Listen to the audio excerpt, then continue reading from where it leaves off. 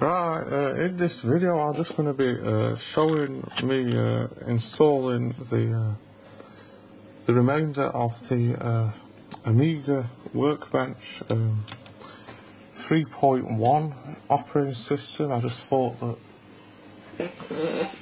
whilst I was installing this operating system after having a password problem on the Amiga, I'd just show like the installation of the Amiga OS.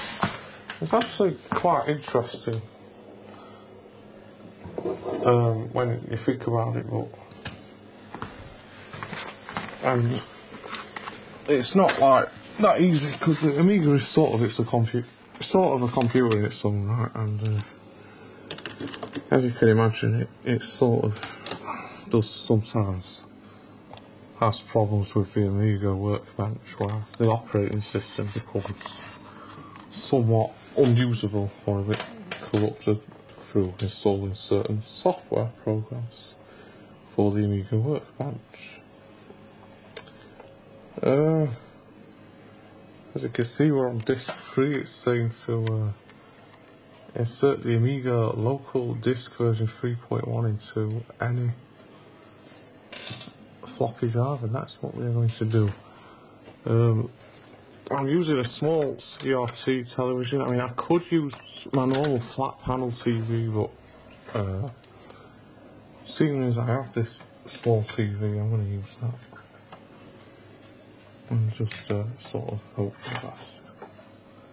So we need the local one, which I don't know if we've got its hand. But I do believe that the actual operating system is only about 5 floppy disks big, although I may have misplaced one of them, so it could be slightly bigger than that.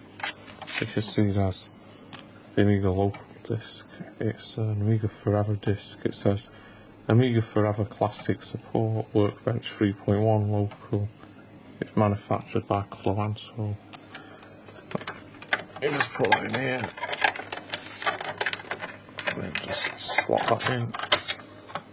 And we can already install. One thing to note is that the Amiga's quite clever with floppy disks. It can actually sort of recognise when a floppy disk has been inserted, and that is actually quite interesting in that sense.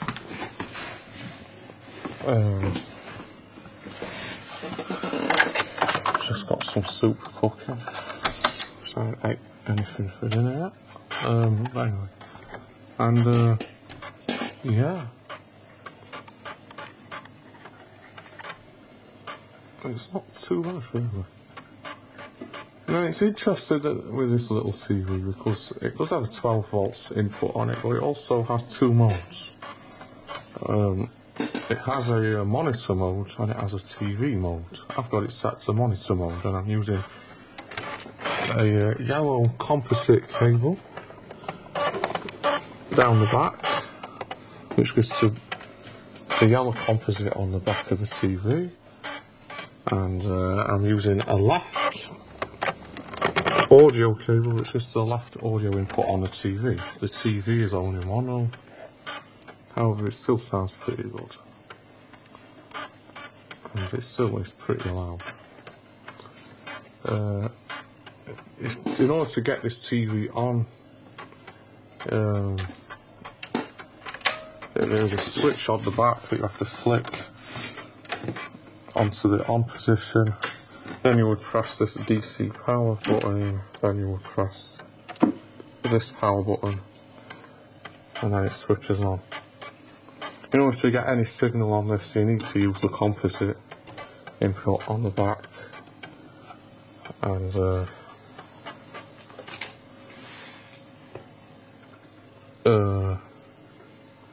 yeah, there is no analog TV signal, so you're sort of a bit screwed. You can't really get television on that unless you have like a digital set-top box that will work with it.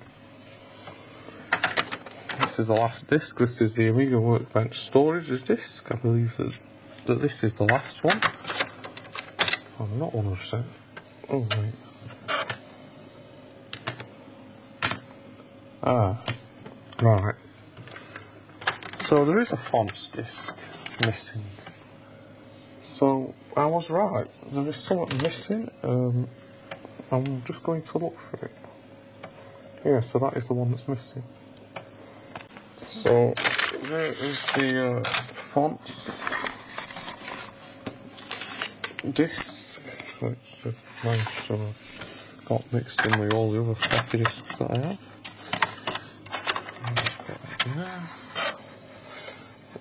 There is a 4GB CF card in here. There's an Amiga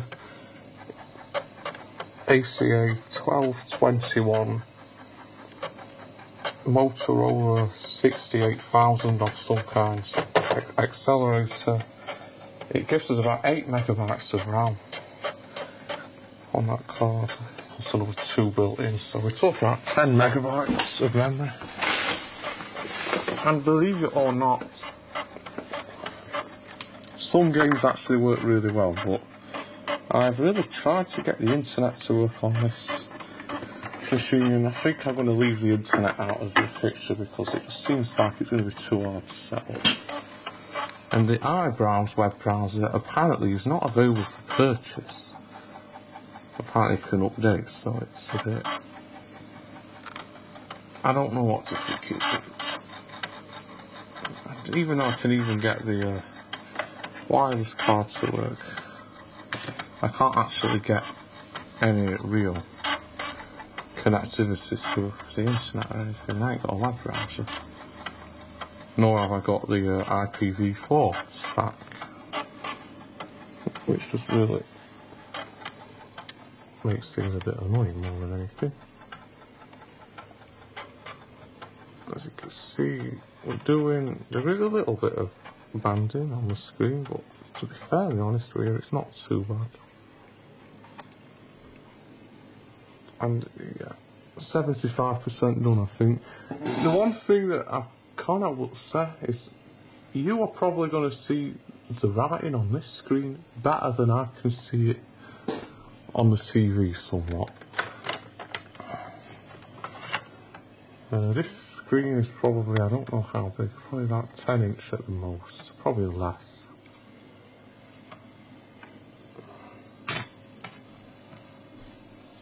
Just bear in mind that when you install Amiga operating systems, you will be doing it from floppy disk more than likely with the old versions. And you'll be switching between one floppy disk and another in order to install specific parts. It's just the way that it's done. I imagine though if you're ever an updated version it'll be on a CD or something different.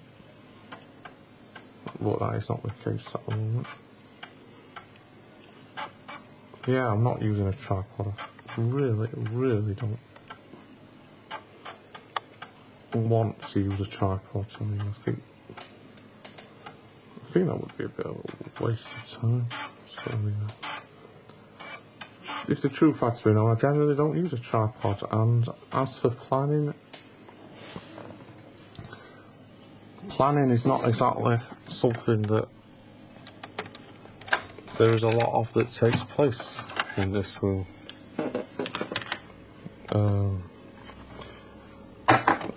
Sometimes I plan ahead for my next video. For the Reactor West ones I often do. But with this one, this was more of like a spur of the moment video. Just more of covering something that I'm doing now as opposed to anything else.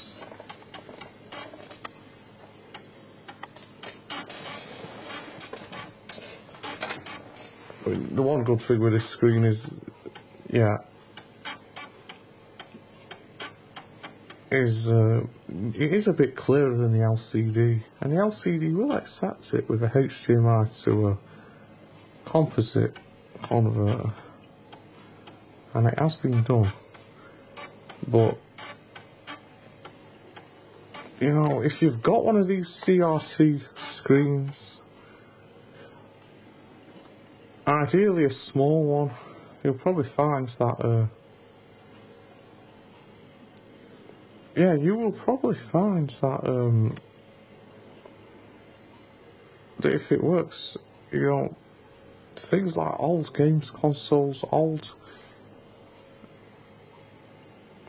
computers like this, Ataris, Mega Drives, NES, SNES, GameCube, as late as, you know, will, yeah, they will work off of these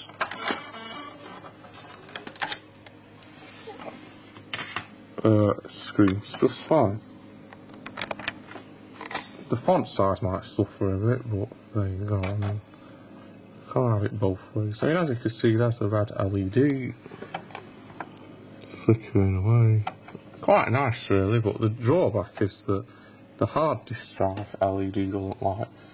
However, this power supply is one of them ones that's made in India and just doesn't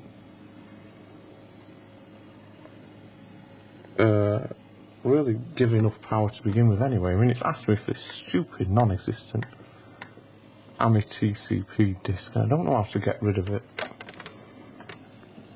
And annoyingly, it's somewhat messed up the install, and I was reinstalling the Workbench thinking, oh yeah, that'll obliterate that, but clearly not.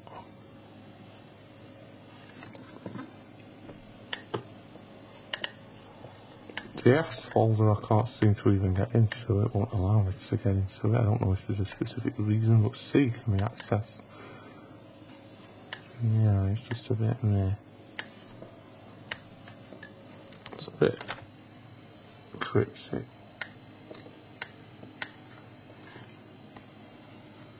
But this does do, this does play games, and it does have a WHD load thing on it.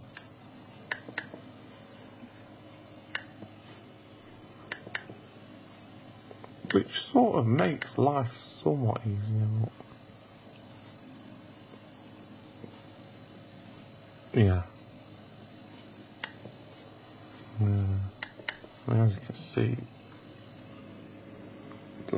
where is it? That red LED is clearly flickering away. Well, it was. But yeah, it takes absolutely forever to get into this folder.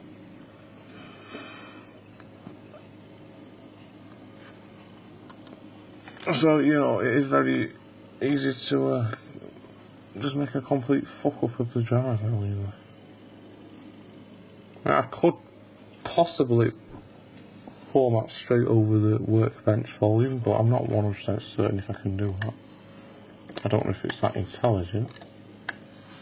As you can see, you can do weird things with the display, and it is in full colour. Unlike consoles of days gone by.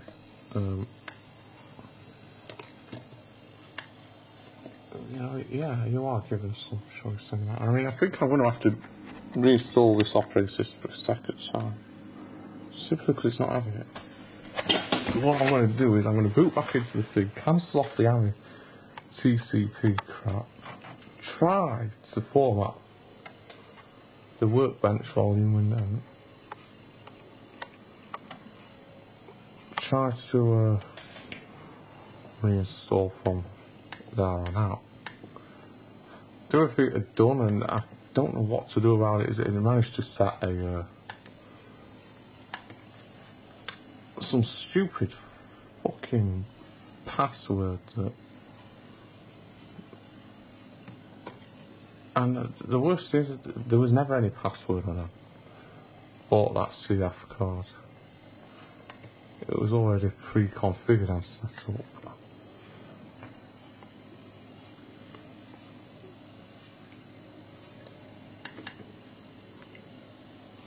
61%.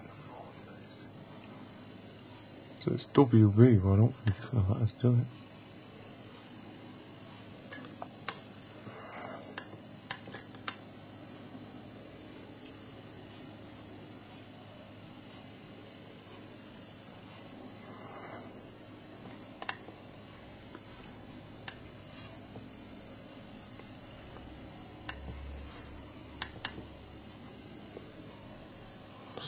It must be that one. It won't even.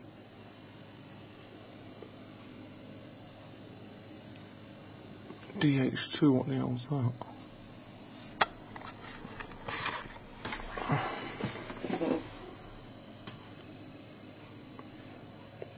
Now, I'm not even sure which drive is which.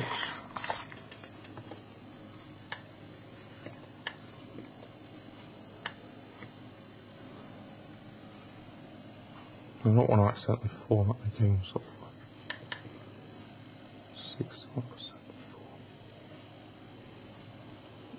So it's going to have 39.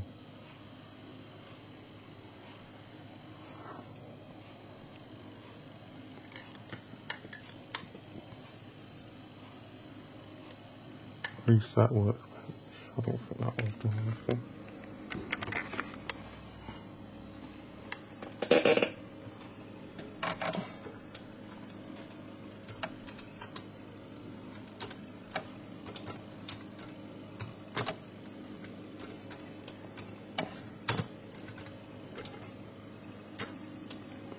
See, it's still not done anything. Reset WB, it doesn't do it.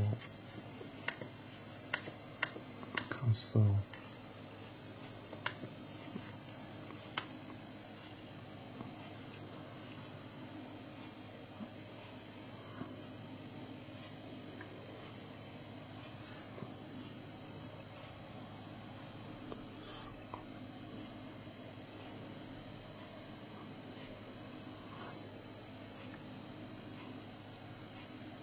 I mean, this is hard is probably one work for you. As you can see, it's not brilliant. This screen, so we ain't got a fucking clue as to. I mean, I don't know how to do this, honestly. I've just never had to format the system drive.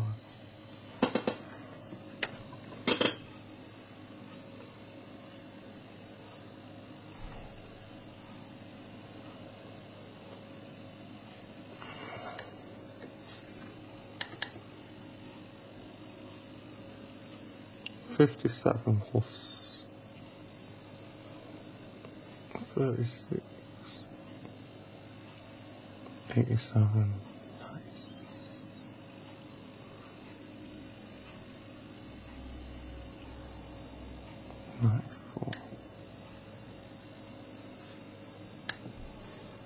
Let's say it's DF.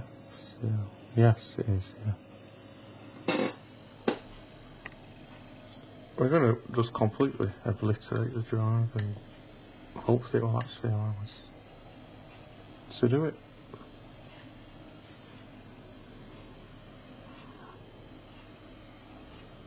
As you can see, it's clearly doing something. It does look like that is the volume. I mean, I chose the smallest one because it does seem like the workbench volume is the smallest. Now, there is some DOS compatibility in the Amiga, and it's called cross-DOS, oddly enough, but it's not exactly fully Microsoft DOS compatible. So, yeah, it's worth mentioning that. I also have a compact flash adapter. If I ever get it into focus. As you can see, compact flash. This one is an integral compact flash card. It holds a total of 512 megabytes. It's a PCMCIA adapter compact flash card type. So who else goes in here?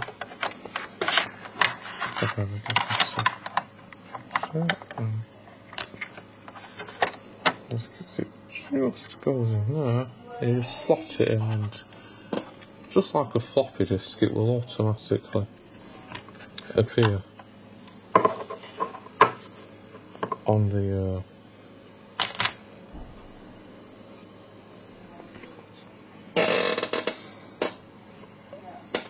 screen, and you can, well, yeah, you can use just like all the capacity of that compact flash card.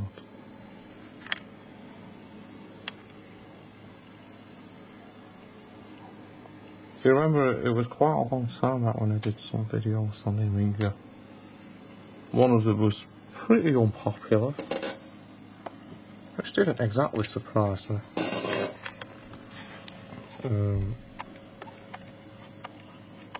I know you can't please them all, so there you go. And yeah. But layout of the keyboard is a bit different.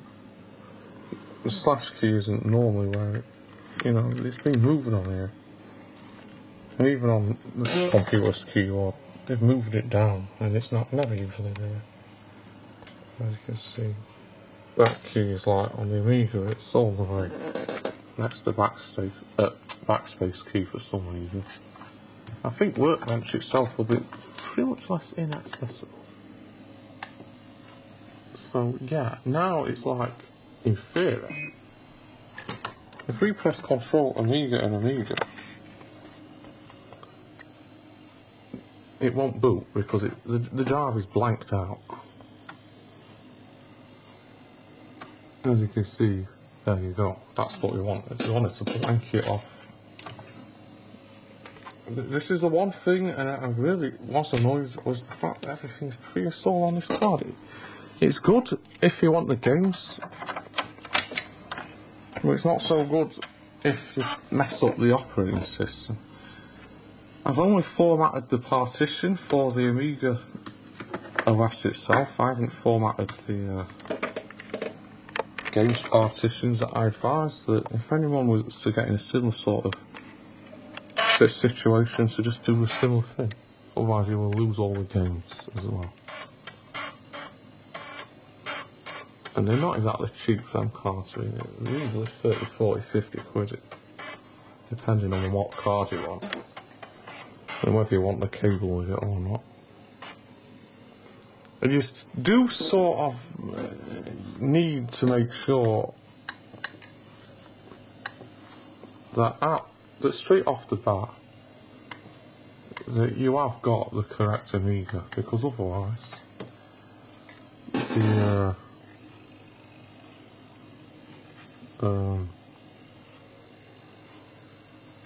you can see, there isn't even an on-screen menu or on-screen display for it, so that will hold this series. Yeah, otherwise, if you don't have the right Amiga, you're not going to really be able to use an hard drive of it, and you'll find that you are consigned to either a CF card, a floppy emulator, or floppy disks. And I know that people who want to keep their Amiga completely original are probably going to use the floppy disks, and probably the CF card, sorry. Right, I mean, I don't know if this is going to be any faster, but still, let's try again. Do that, and just say put drivers on for Epson printers. So to proceed. I do have a joystick just there as well. I did buy a controller, I just don't know how to put the damn thing. Anyways, put this next disc in, it's saying, please insert the Amiga WorkBench system disk version 3.1 in any floppy drive.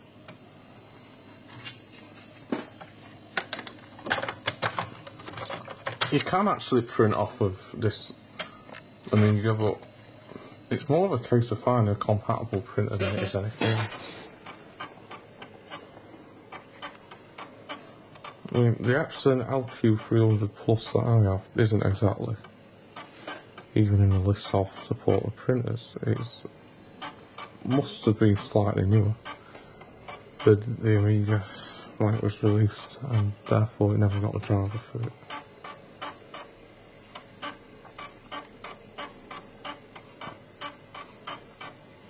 As you can see, we're on 12%. You know, it says press escape to abort, but really we can't do that, we're just going to get straight on it. There's several folders that it would seem that the Amiga has. It has a programs folder, it has a fonts folder, it has a C folder, it has an S folder, it has a press folder. There is something about commodities on the Amiga.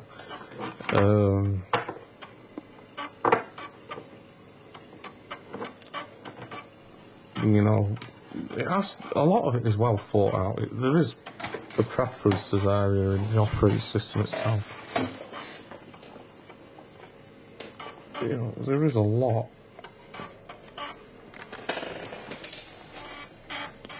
that the operating system does give you. It's a lot of right clicking as opposed to left clicking. You're going to be pretty much less stuffed if you ain't got a mouse. So if you can get hold of an Amiga compatible mouse like that one I believe is the tank mouse, then that's probably your best bet. The equipment for the Amiga isn't exactly the cheapest thing. When we were talking, the accelerator that I got was like roughly about 70 quid. And a lot of the higher speeds and higher memory allocations are locked out as well at that. So, yeah. And you have to, like, I think it's like pay to upgrade or something like that. But anyway, as you can see, but you do get a base memory of 8 megabytes. So I think it's like 20 something megahertz or something on them lines. I don't remember off the top of my head because it was the other year when I installed it. But it definitely makes the system a lot more capable and a lot more compatible than if you were to have to run it off of its base memory.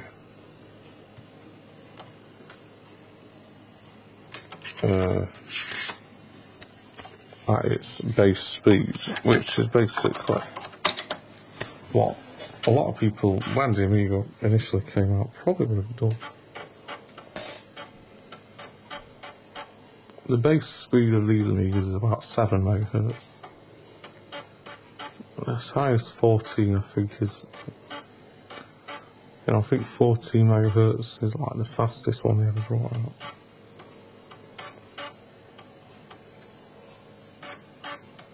I mean, I do believe it is.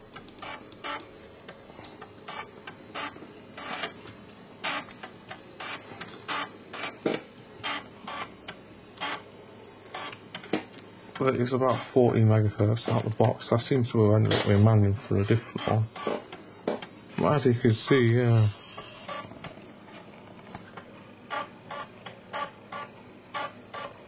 Motorola 68EC020 at 14 megahertz, memory 2 megabytes, operating system Amiga OS 3.0/3.1. There you go. You didn't even have to click on the link. So this adds up like, yeah, that arguably 25 years of age on its back. Straight out of the box anyway. They're only going to get older, these. They're not going to get any younger. And something like a compact flash card will perform considerably faster than the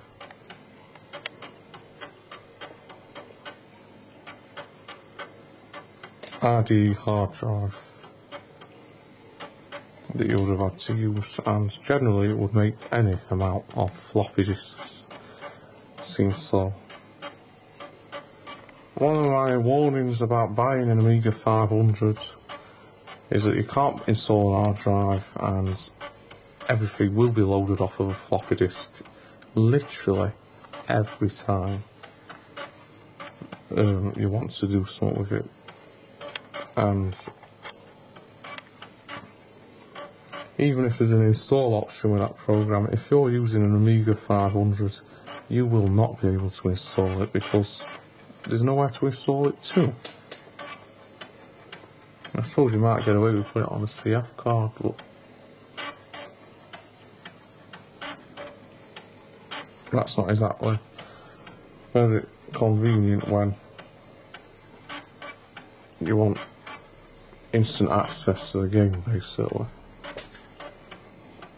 You know, if you want that sort of access to the games where you just get to them within the space of a few clicks, then you probably want to have them loaded onto the hard drive, if not a compact flash card, for the fastest possible accessibility, really. And this is the last disk, this is storage. So yeah, you've not only got to see me install the operating system once, you've got to see it being installed twice. As well as the drive being formatted in order to make things a lot easier. As you can see, you can probably just make out at the top, there is just the top bit of the floppy drive icon, that's the disk that I've just inserted. One thing that I don't think Windows actually does, the Amiga does do, is it tries to detect the presence of a floppy disk, and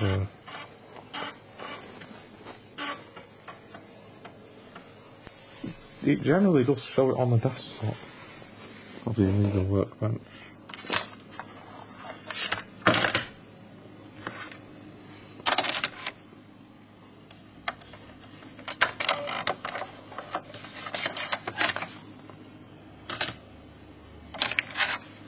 I would just reinsert the install disk, and I do believe that that is basically reinstalled, over and done with that.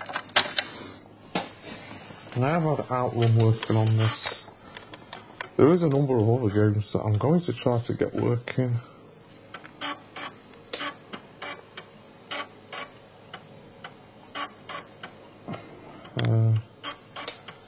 The one thing that really has me shocked is that even though the Amiga has sound built into it, and you can just see the CF light flickering there, it really does actually sound really good for its age. It's very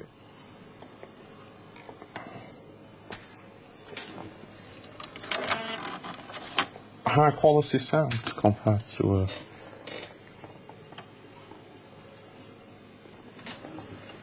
some things.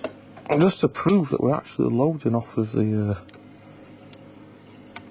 CF card, we'll just switch this on and we'll wait for it to boot up. I think the actual startup will be a lot faster because there's less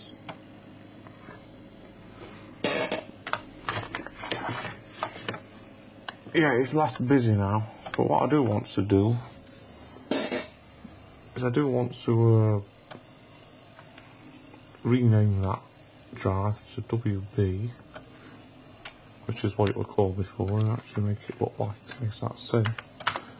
Because I do want people to know, oh, that's the system drive, you know, don't touch it, because the moment you do touch it, you're going to trash it.